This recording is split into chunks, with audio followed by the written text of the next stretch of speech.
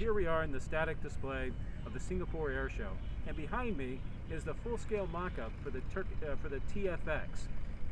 And it's interesting because it's the first time that this model of this 5th generation fighter has been outside of Turkey since the Paris Airshow in June of 2019. The TFX brings a lot of interesting capabilities.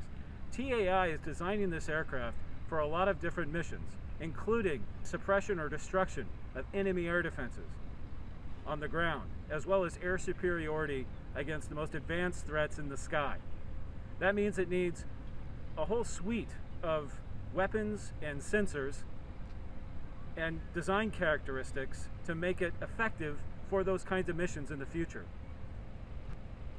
If you look at the shape of the aircraft behind me, you see stealth design characteristics in the inlet, in the shape of the leading edge of the wings, in the shape of the tails, and in the shape of the chines that go along the side of the fuselage.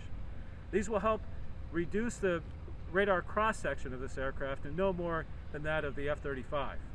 A Turkish company, TR Motor, is developing an indigenous turbofan engine to power this aircraft.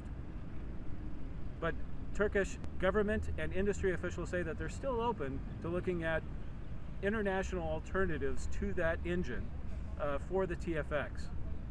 We'll have to see how all this comes together over the next several years and hopefully get a few more details about the status of the program at the show this week.